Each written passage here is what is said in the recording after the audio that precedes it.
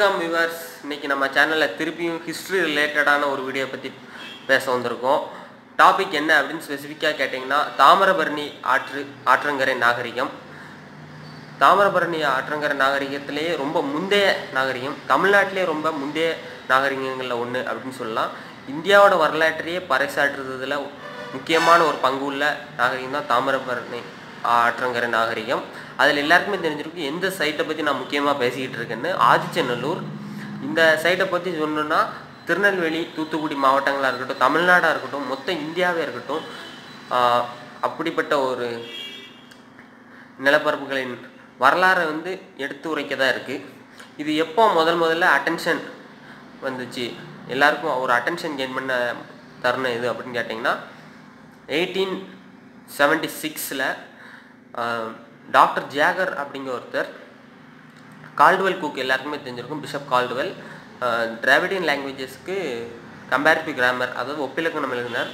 அவரோட ரைட்டிங்ஸை பார்த்து இன்ஸ்பயர் ஆகி இங்கே எக்ஸ்கவேஷன்ஸ் மேற்கொண்டு இதில் கிடைச்ச பழமையான பொருட்கள், ஆயிரக்கணக்கான பொருட்கள் கிடைச்சிருக்கு அப்படின்னு கூட தகவல் தெரிய வருது. எக்கச்சக்க ஆர்டிஃபேக்ட்ஸ் எடுத்துகிட்டு வச்சுருக்கார். ஆனால் கிளியராக தெரில எங்கே அவர் வச்சுருக்கார் அப்படின்னு. இதுக்கு அடுத்து இவரோட சேர்ந்து பண்ண டாக்டர் ஜேகரோட சேர்ந்து பண்ணது அப்போ திருநெல்வேலி கலெக்டராக இருந்தவரும், பிரிட்டிஷ் டைம்ஸில் நான் சொல்கிறது, இப்போது 1876 அப்போ கலெக்டராக இருந்தவரும், அப்போ திருநெல்வேலியில் உள்ள ஒரு இன்ஜினியரும் வந்தால் இதெல்லாம் பண்ணாங்க. அடுத்தது அது ஓரளவுக்கு நிறைய பேர் தெரிய வந்ததுனால அலெக்சாண்ட்ரியா அப்படிங்கிற ஒரு ஆய்வாளர் பண்ணுறாரு. அவர் எப்படின்னா 1899 to 1905, 1899 1905 அந்த காலகட்டத்தில் அவர் ஒரு அகழ்வாய்வு பண்ணி ஒரு புக்கு வெளியிடுறாரு.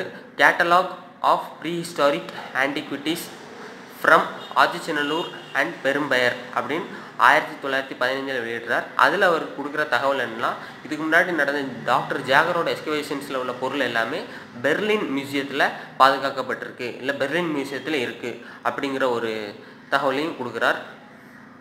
இதுக்கு அடுத்து என்ன தான் ஓரளவுக்கு எக்ஸ்கவேஷன் போனாலும் ரொம்ப கொஞ்சம் ஸ்லோவாக தான் மூவ் ஆரம்பிச்சு. அதுக்கப்புறம் இல்லை இதில் அப்புறம் திருப்பி எப்போ ஓரளவுக்கு பயங்கரமாக ஒரு எக்ஸ்கவேஷன்ஸை மேற்கொண்டாங்க அப்படின்னா 2004 2006 காலகட்டங்களில் ஒரு 3 வருஷம் எக்ஸ்கவேஷன்ஸ் திருப்பியும் நல்லா சூடு பிடிக்க ஆரம்பிச்சுன்னு சொல்லலாம். இருந்தாலுமே அப்போ கண்டுபிடிச்ச ஃபைண்டிங்ஸ் எல்லாமே இப்போ வரைக்கும் முழுசாக நமக்கு கிடைக்கல. 15 வருடங்கள் கடந்தும் இன்னும் கிடைக்கல. இருந்தாலும் சில ரிப்போர்ட்ஸ் வந்துகிட்டு இருக்கு. அதெல்லாம் என்ன அப்படிங்கிறத உங்கள்கிட்ட ஷேர் பண்ணுறேன். இப்போதைக்கு இதோட நிலை என்ன, இதில் மற்ற சிக்னிஃபிகன்ஸ் என்ன அப்படிங்கிறதெல்லாம் பற்றி இந்த வீடியோவில் டீப்பாக பேசலாம் வாங்க. 2004 கண்டுபிடிச்ச பொருட்கள் எல்லாமே பீட்டா அனலிட்டிகா அப்படிங்கிற ஒரு லேப் மயாமியில் ஃப்ளோரிடா யுஎஸ்ஏல இருக்குது. அங்கே அனுப்பப்பட்டுச்சு. அதில் அனுப்பப்பட்டு அவங்க கார்பன் டேட்டிங் பண்ணாங்க. கார்பன் டேட்டிங் ஒரு தனி மெத்தட், அதை பற்றி செப்பரேட்டாக வீடியோ போடலாம். எப்படி நம்ம ஆண்டை கணிக்கிறோம் அப்படின்னு. அதில் அவங்க கணிச்சு சொன்னது என்னென்னா 905 BCE to 696 BCE. இது எதை குறிக்க அப்படின்னா BCE ஃபார் பிஃபோர் காமன் எரா, முன்னாடி அது BC பிஃபோர் கிறிஸ்ட் அப்படின்னு சொல்லுவாங்க. அப்போ கிறிஸ்ட் ஏடி 2000 2020 இப்போ இருக்கும். ஸோ இதுக்கு முன்னாடி 905 BCEனா 2900 ஆண்டுகளுக்கு முந்தைய ஒரு சிவிலைசேஷன். அதுலேருந்து 2700 600 வரைக்கும் அப்படின்னு சொல்கிறாங்க. அதுக்கு முன்னாடியே இந்த ஆர்டிஃபேக்ட்ஸ், இந்த பாட்டரிஸ் எல்லாமே அந்த டைம் அப்படின்னு சொல்கிறாங்க. அப்போ அதுக்கு முன்னாடியே மனிதர்கள் வாழ்ந்துருக்கணும். ஒரு 3000 வருஷம் பழமையான ஒரு மக்கள் வாழ்ந்த இடம் அப்படிங்கிறத இந்த ஃபைண்டிங்ஸ் நிறுவுது. முதுமக்கள் தாலி போன்ற பல பொருட்கள் அங்கே கிடச்சிருக்கு. அப்புறமா 2005 எடுத்த பொருட்கள்லாம் திருப்பி ஒரு டேட்டிங்ஸுக்கு அனுப்புகிறாங்க. அதில் கிடைச்ச ரிசல்ட் என்னன்னா 1800 BCE, கிட்டத்தட்ட 1800 BCE, 3800 வருஷம் பழமையானது அப்படிங்கிறத நிரூபிக்குது. ரொம்ப மெஜஸ்டிக். ஏன்னா இதுக்கு இந்த பொருட்கள் இந்த வயசுனா இதுக்கு முந்தைய காலகட்டத்திலேருந்து எங்கள் மனிதர்கள் வாழ்ந்துக்கிட்டு இருந்திருக்கணும் அப்படிங்கிறது தான் அர்த்தம். ஸோ ஒரு 4000 வருஷம் வரலாறு இந்த இதுக்கு இருக்குது அப்படின்னு மீண்டும் உறுதிப்படுத்துது. அதுக்கடுத்து 2010 Indian Journal of history of science அப்படிங்கிற ஒரு ஜேர்னலில் இந்த திருப்பியும் இன்னொரு பொருட்களோட டேட்டிங்ஸ் எல்லாமே மேற்கொண்டு அதில் என்ன ரிசல்ட் சொல்கிறாங்கன்னா, அந்த எலும்புக்கூடுகளோட டேட்டிங்ஸ் என்னலாம் சொல்கிறாங்கன்னா, 1500 BCE +or- எரர் மார்க் 700 அப்படின்னா 3500 வருடம் பழமையானது. அதில் இருந்து 4200 வருடங்களுக்கு முந்தையதாகவும் இருக்கலாம். பிந்தையது 700 மைனஸ் பண்ணிங்கன்னா 2500 ஆண்டுகளுக்கு உள்ள அதுவாக இருக்கலாம். இந்த 2500லேருந்து 4200 வருஷத்துக்குள்ளே இருக்கலாம். அதிகபட்சமாக 3500 வருஷத்துக்கு அது உள்ள காலகட்டமாக இருக்க வாய்ப்பு இருக்குது அப்படின்னு சொல்கிறாங்க. இது மணிப்பூர் யூனிவர்சிட்டி பண்ண ஒரு ஃபைண்டிங். இது ரொம்பவே சிக்னிஃபிகண்ட்டான ஃபைண்டிங். ஸோ இப்போ 3 ஃபைண்டிங் வந்துட்டு, ஒன்று அந்த பாட்ரிஸ் எல்லாத்தையும் வச்சு பண்ண ஃபைண்டிங்ஸ், அப்புறம் ஏர்ன்ஸ் மற்ற ஆர்டிஃபேக்ட்ஸ் எல்லாம் வச்சு பண்ண ஃபைண்டிங், அது 3800 வருஷத்துக்கு பழமையாக நிரூபிச்சிச்சு. அப்புறம் திருப்பி இந்த எலும்புக்கூடுகளோட ஃபைண்டிங் இதெல்லாம் நிரூபித்த அப்புறமும் இன்னொரு ஃபைண்டிங்கும் இருக்குது. ராகவன் அப்படிங்கிற ஒருத்தர் அங்கே ஒரு மினரல் கண்டென்ட்லாம் வச்சு செக் பண்ணி பார்க்கும்போது 4500 வருடங்கள்லேருந்து 4200 வருடத்துக்கு முந்தைய சிவிலைசேஷன்ப்பா இது அப்படின்னு சொல்கிறாரு. ஸோ இந்த எல்லாத்தையும் நம்ம வச்சு பார்த்தோன்னா இதோட காலகட்டத்தை ரொம்ப ஈஸியாகவே நம்மளால் அடைய முடியும். கிட்டத்தட்ட 4500 வருஷத்துக்கு முந்தையது அப்படின்னு சொல்கிற அளவுக்கு மினரல்ஸ்லேருந்து ஆர்டிஃபேக்ட்ஸ்லேருந்து நிறைய டைம் பீரியட் கிடச்சிருக்கு. அப்போ அதுக்கு முன்னாடியே மனுஷங்க இருந்திருக்கணும். இன்னொரு முக்கியமாக பார்த்தீங்கன்னா, இது ஒரு ஹேபிடேஷன் சைட் இல்லை, பரியல் சைட். 114 ஏக்கருக்கு பரியல் சைட். 114 ஏக்கருமே பரியல் சைட்டு தானே அப்படின்னு இப்போ கேட்டிங்கன்னா கண்டிப்பாக சொல்ல முடியாது. ஆனால் மேஜர் போர்ஷன் வந்து பரியல் சைட். அப்போ புதைக்கிறதுக்கு இவ்வளோ பெரிய இடம் வச்சுருந்தாங்கன்னா அப்போ எவ்வளோ பெரிய சிவிலைசேஷன் மக்கள் வாழ்விடம் இருந்திருக்கணும் அப்படின்னு யோசிச்சு பாருங்கள். அதுக்கான ப்ரூஃபும் கிடச்சிருக்கு. ஆத்தூர் அப்படிங்கிற இடத்துல 3000 வருடங்கள் பழமையான பொருட்கள் கிடச்சிருக்கு. அது மாதிரி பக்கத்தில் பார்த்தீங்கன்னா கொற்கை பாண்டியர்களின் ஆதி தலைநகரம் அப்படின்னு குறிப்பிடப்பட்டிருக்கு சங்க இலக்கியங்களில். அங்கேயுமே எக்ஸ்கவேஷன் நடந்து கிட்டத்தட்ட ஒரு 3000 வருஷம் பழமையானது இந்த மாதிரி போயிட்டு, ஆனால் எல்லா இடத்துலையும் இன்னும் எக்ஸ்கவேஷன் நடந்துட்டு தான் இருக்குது. இன்னும் காலகட்டங்கள் 4000 5000 போக வாய்ப்பு இருக்குது. அதே மாதிரி ஆத்தூர் மாதிரி சிவகலை அப்படிங்கிற ஒரு இடத்துலையும் நிறைய ஃபைண்டிங்ஸ் வந்துட்டு தான் இருக்குது. அதுவுமே ரொம்ப டைமிங்ஸை முன்னாடி தூக்கி போடுறதுன்னு சொல்லலாம். இந்த சிவிலைசேஷன் வந்து எப்போ எண்ட் ஆயிருக்கும் அப்படின்னு கேட்டிங்கன்னா, தாமிரபரணியார் வந்து தன்னோட கோர்ஸை மாற்றிக்கிட்ட டைமில் அப்படின்னு சொல்கிறாங்க. கிட்டத்தட்ட ஒரு 4500 வருஷத்துலேருந்து ஒரு 2800 வருஷம் வரைக்கும் இந்த டைம் பீரியடில் இருந்திருக்கலாம். இந்த டைம் பீரியட் வரைக்கும் வாழ்ந்திருக்கலாம், இது அப்புறம் வாழ்ந்திருக்கலாம் அப்படின்னு சொல்கிறாங்க. ஸோ இந்த அளவுக்கு ஒரு பழமையான சிவிலைசேஷன் இருந்துச்சு அப்படிங்கிறத எஸ்டாப்ளிஷ் பண்ணியாச்சு. இன்னொரு சிக்னிஃபிகண்ட்டாக என்னென்னா, ஒரு பானையோடு கிடச்சிருக்கு.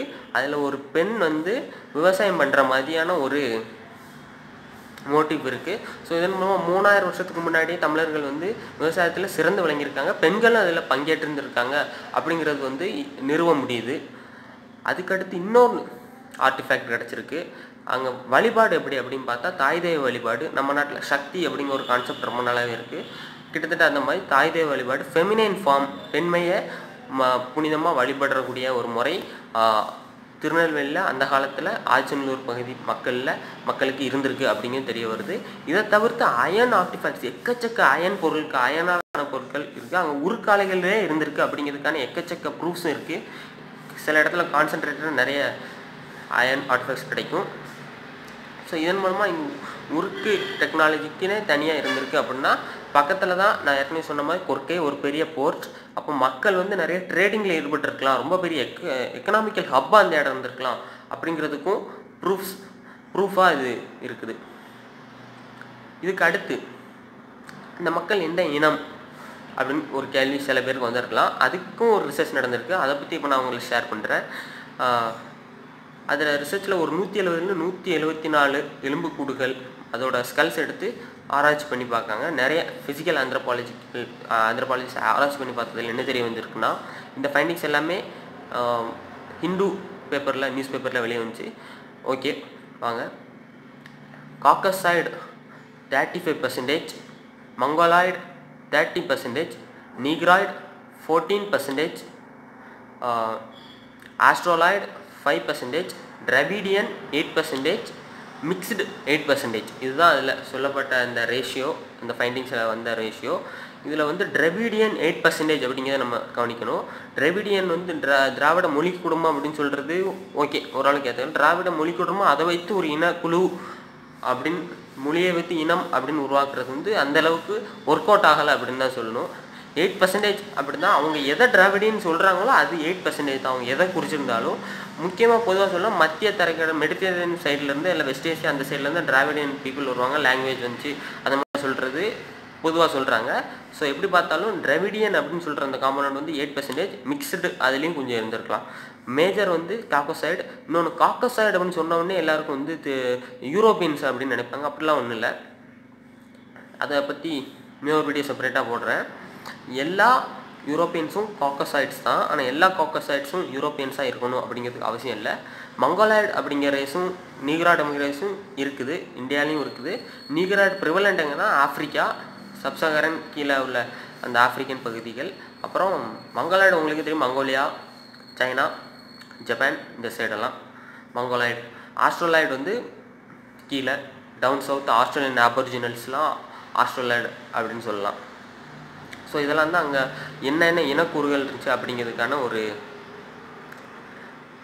ஜென்ரலான ஒரு அக்செப்டன்ஸ் இருக்குது சயின்டிஸ்ட்டை. அடுத்தது இன்னொரு சிக்னிஃபிகண்ட்டான ஃபைண்டிங்ஸ் அங்கே என்னென்னா, அங்கே ஒன்லி புதைக்க மட்டும்தான் செஞ்சாங்களாப்பா அப்படின்னு கேட்டேன்னா நிச்சயமாக ஒன்லி பரிங் மட்டும்தான் அப்படிங்கிறது இல்லை. அங்கே க்ரீமேட்டும் பண்ணியிருக்காங்க, ஐ மீன் எரிச்சிருக்காங்க, உடல்களை எரிச்சிருக்காங்க. அதுக்கான ஆதாரம் கிடச்சிருக்கு. சில முதுமக்கள் தாளில் தான் வச்சுருந்துருப்பாங்க எல்லாத்தையுமே. அதில் சில இதில் முழு எலும்பு கூட இல்லாமல் நெக்ஸ்ட்டு எலும்போட பகுதியில் மட்டும் இருக்குது, போன்ஸ் மட்டும் இருந்திருக்கு. நிறைய கிரெயின்ஸு அது மாதிரி ரிச்சுவல்ஸ்லாம் நிறைய பண்ணி வச்சுருந்துருக்காங்க. அதை அதுக்கு மேலே அந்த முதுமக்கள் தாலிக்கு மேலே இன்னொரு கூம்பமாக வச்சு இன்னொரு இதை வச்சு மூடியும் வச்சுருந்துருக்காங்க. இதெல்லாம் சத்தியமூர்த்தி அப்படிங்கிறவர் பதிவு பண்ணுறாரு. அதுவுமே வெளியே வந்திருக்கு சில ரிப்போர்ட்ஸில். என்ன சொல்கிறாரு அப்படின்னா, இந்த மாதிரியான ஒரு முறை வந்து டெத் ரிச்சுவல் வந்து புறநானூறு போன்ற சங்க இலக்கியங்கத்தால் காலப்படுது, அதில் தெரியுது அந்த மாதிரி இருக்குது அப்படிங்கிறது அவர் சொல்கிறாரு. எஸ், அது உண்மை தான். அடுத்து இதில் வந்து வேதிக் கனெக்ஷன் ஒன்று இருக்குது. ஐ மீன் பேன் இண்டியன் யூனிட்டி மாதிரி சொல்லுனா அஸ்வலயனா கிரகசூத்ரா அப்படிங்கிற ஒரு புக்கில் குறிப்பிடப்பட்டிருக்கு இதே ரிச்சுவல், அதே எக்ஸாக்டாக. அதோட பேர் என்ன அப்படின்னா பித்ருமேதா அப்படின்னு சொல்லுவாங்க. பித்ருமேதா செரிமனி அப்படிங்கிறத இங்கே நிறைய தமிழர்கள் ஃபாலோ பண்ணியிருக்காங்க. கிட்டத்தட்ட ஒரு 4500 வருஷத்துக்கு முன்னாடி இருந்த ஒரு சிவிலைசேஷனில் இதுவும் ஒரு ஃபாலோ பண்ணியிருக்காங்க. ஒரு பேன் இண்டியன் யூனிட்டி அப்படிங்கிறதும் இதன் மூலமாக நம்ம நிறுவிட முடியும். அடுத்தது வேறு ஏதாவதுன்னா இதே மாதிரி ஒரு ஃபைண்டிங் செம்பியன் கண்டியூர் அப்படிங்கிற ஊரில் இருக்குது. பேர்லேயே உங்களுக்கு தெரிஞ்சிருக்கும், சோழர்களை குறிக்க மாதிரியான ஒரு பேர் செம்பியன் கண்டியூர். அங்கே ஸ்வஸ்திகா கிடச்சிருக்கு, ஸ்வஸ்திகா முத்திரையும் கிடச்சிருக்கு. வேறு இதே மாதிரியான ஒரு புதையல் முறை அங்கேயும் காணப்படுது அப்படின்னு சில ரிப்போர்ட்ஸ் வந்து சொல்லுது. ஸோ இதெல்லாம் தான் உங்கள்கிட்ட ஜென்ரலாக நான் ஷேர் பண்ணிக்க நினச்ச எல்லாமே. ஃபஸ்ட்லேருந்து பார்ப்போம். இதோட காலகட்டம் 4500லேருந்து 2700 600கள் வரைக்கும். அதில் கோர் பீரியட் நான் சொன்ன மாதிரி 905 BCE to 696 BCE. ஸோ இந்தளவுக்கு ஒரு முந்தைய காலகட்டத்தில் உள்ள ஒரு சிவிலைசேஷன்.